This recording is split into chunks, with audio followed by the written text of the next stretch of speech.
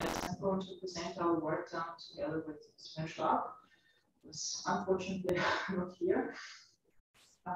Yes, and in the first section, I would like to present or to give you an overview of our data and the creation process, because we decided to use the data set we created automatically from public available data sources. And in the second section, I would like to get an overview of our QA-based extraction approach and to point out a lot of challenges and issues we actually faced because it was kind of proof of concept. Just a few words about the background, yes, because it's definitely a question, why don't we use just a benchmark data set? So the problem we try to solve, or we are trying to solve, better to say, is an extraction of information, in this particular case of causality statements about events from very general defined domain, like every kind of news or something like that. And most of data sets available on the topic are kind of multiple choice. Yes, so you are given a text and a set of possibilities or some opinions, and you have to decide, or your model have to decide what's right from this multiple choice task. So we came up with the idea to use a public available data source, Wikipedia, in this particular case, a list of protests in the 21st century, because we are interested in the alarming events like riots, for example. And the advantage of the data is that we have kind of human annotations here. You can see on the right side, it's called info box section on the Wikipedia page. And we can find, from many of the articles, we can find the causes, yes.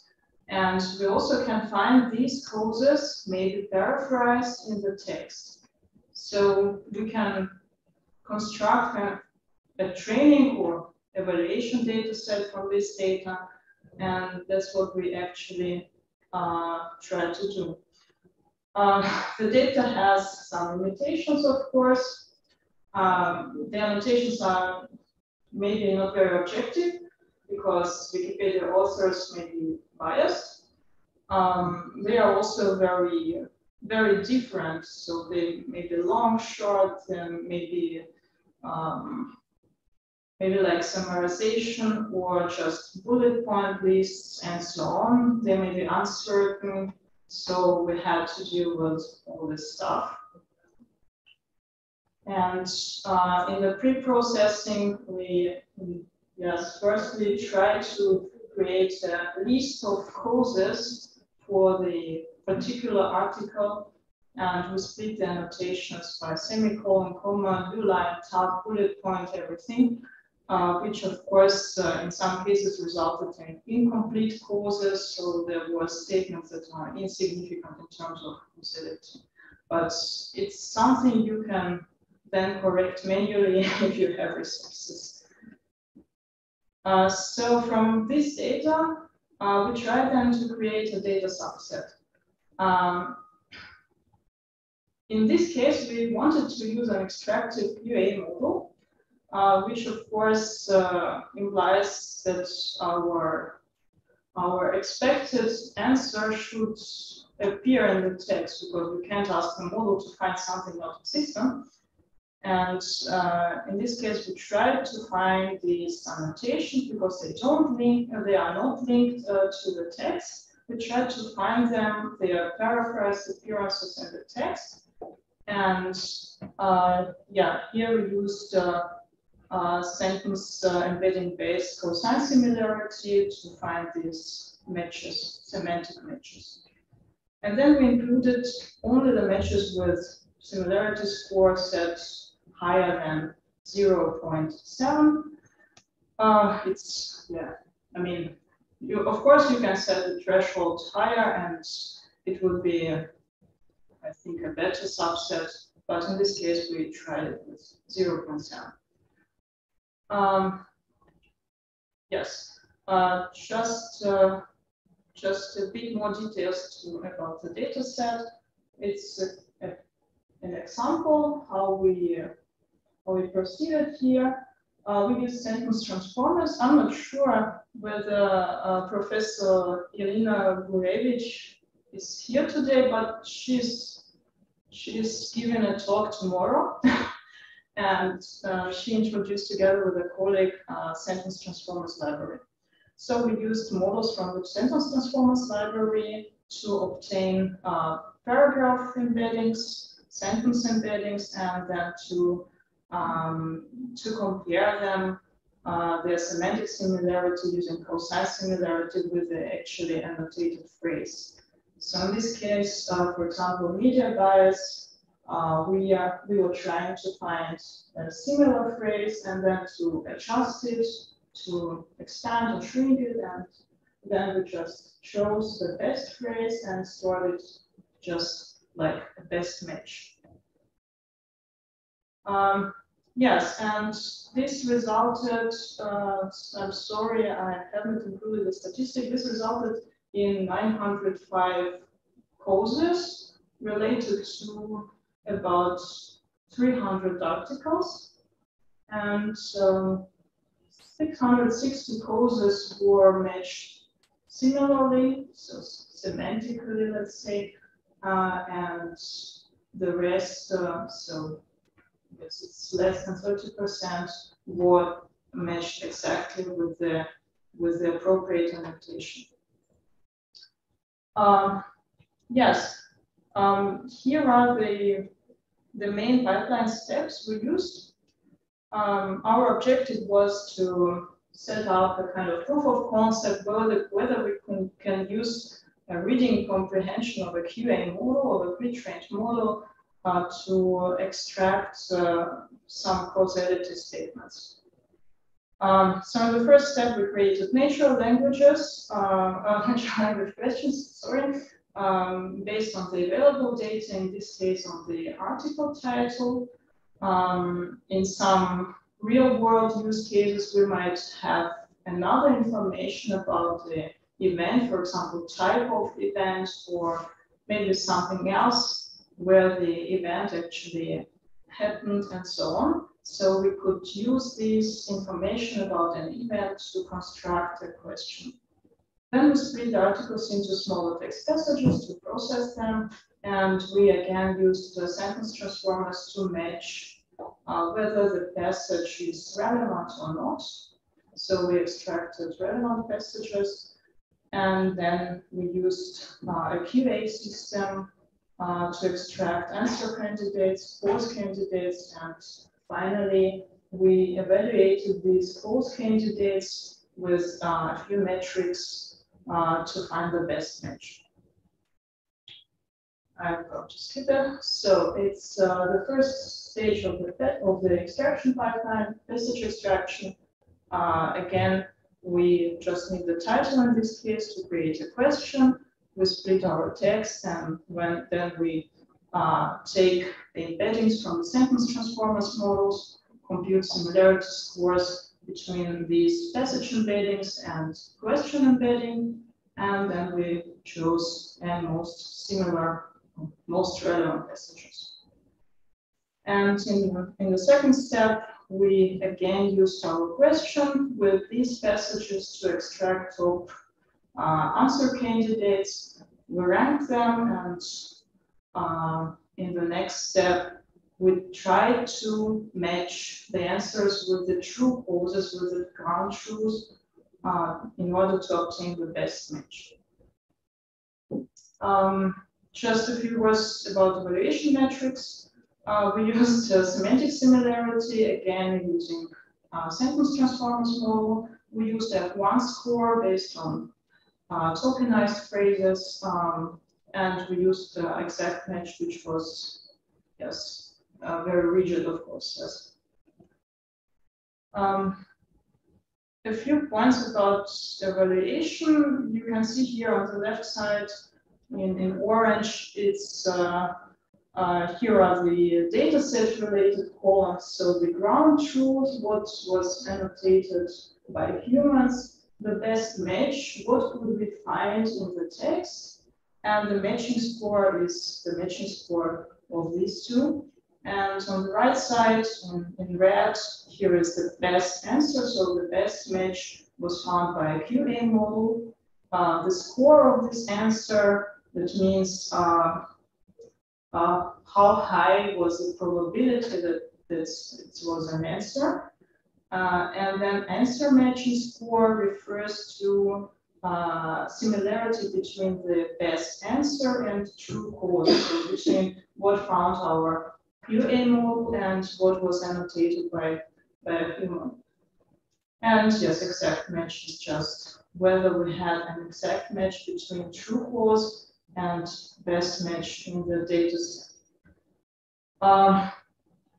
These examples were chosen to show some issues. You can see in the first case, we actually matched almost exactly the best answer with the true cause. It's just a comma. But our QA score is really, really low. So in the real world scenario, we would rely on the QA score and we would probably skip this answer. But in fact, it was right. And in the second row, you can see that actually the best answer could capture the main idea for our human judgment, but it received a lower answer matching score than I probably would expect for my own opinion. And the third line, I just wanted to show you that we might get some results that are still meaningful for us, but yes, they don't match with the true cause, but they are still interesting for us.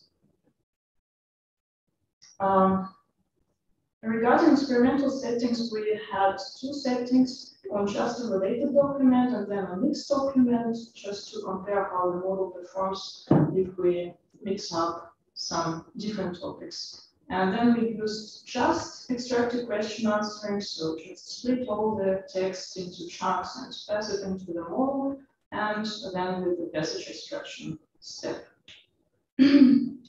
And on the just related documents, we had these results, so it's relatively low, and we don't have a lot of exact matches.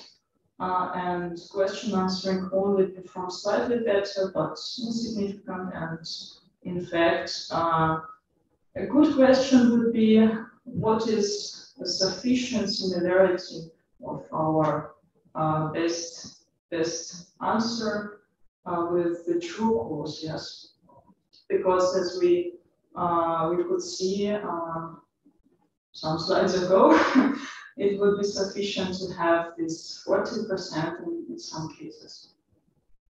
And on the mixed documents, here we had a special case, no answer found, so no answer candidate found for three causes when performing this passage extraction step. So obviously, passage extraction skipped some relevant passages. Here are some possible improvements, or let's say future work. We might need a better subset for the evaluation, or maybe we might weight the answer cause similarity score by the matching score, because as I said, we don't have exact matches in all the cases, and we should consider it in the evaluation. We also should manually evaluate answers with high question answering score, because they still might be meaningful for us.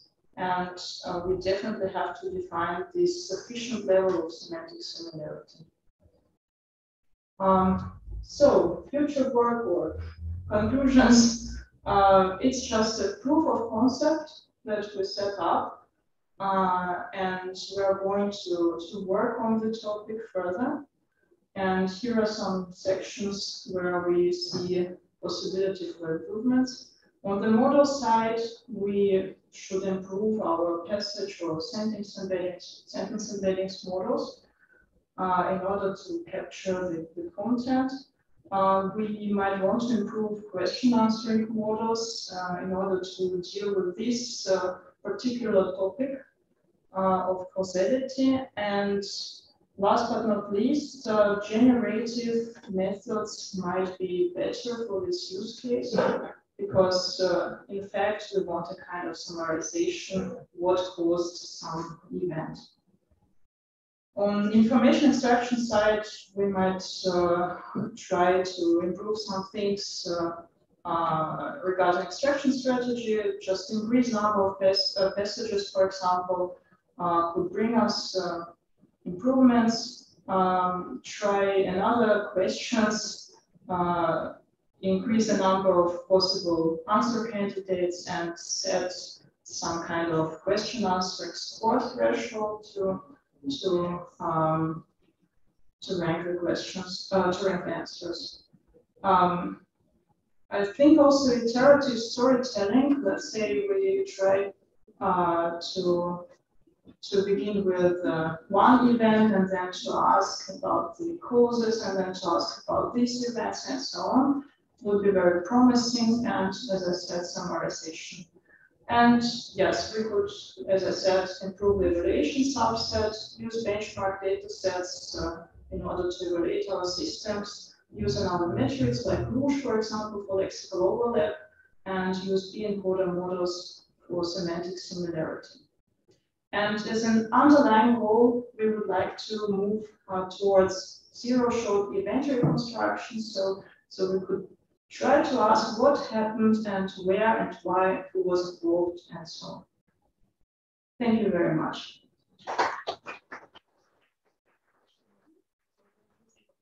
Presentation. So it's your turn for questions.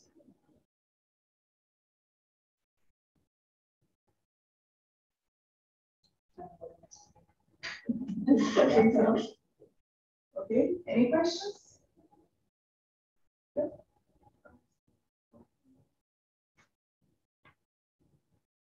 First of all, this was a very interesting talk, and I think it was a very original approach. I was wondering, this F1 measure 0.14 was done manually, so you have checked manually the answers are correct, not using the cosine similarity, etc. The F1 measure. I understand. No, the F1 measure was also computed automatically. Okay. Based on kind of bag of words, tokenized phrases. In fact, we should do some manual work to improve the data set, and we should do some manual work to evaluate the approach. So there is hope that it is even better than this 0.14. So it's everything automatically. Okay, so we can... No time and money for manual corrections. Okay, thank you. Thank you very much. Thank you for your question.